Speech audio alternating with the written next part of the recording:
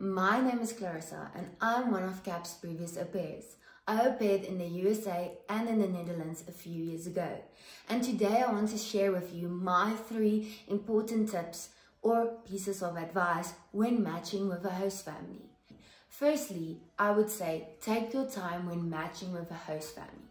This is really important, and I wish, looking back 5 years ago, I took it slower. I wish I took my time when matching with a host family, but I was so ready to get out of school, so ready to hop on that plane and live my American dream that I rushed the process. So when I speak to girls today, I really encourage them to take their time when matching with a host family. It's very important that you get to know them as well as possible, because just think about it, you're spending a full year with this family. So it's very important that you take your time and assess through different families. My second advice would be to be completely honest with your host family, to be completely transparent and also a little bit vulnerable. It's very important to remember that you have to ask all the questions that you have.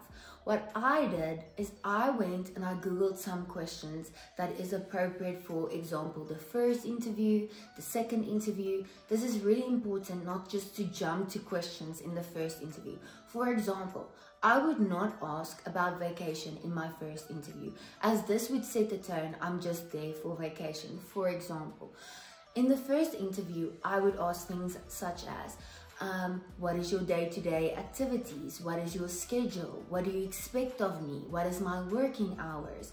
How many days a week would you expect of me to work? Very subtle questions that sets the tone for the rest of the interviewing process. I took my time, I asked the questions, and we actually had some questions that were very similar. For example, talking about discipline, it's very important that you ask your host family what they expect of you when it comes to discipline. It's not your children, so it's your responsibility to make sure what the parents expect of you. Becoming an au pair, honesty is the key to having a successful relationship with your host family.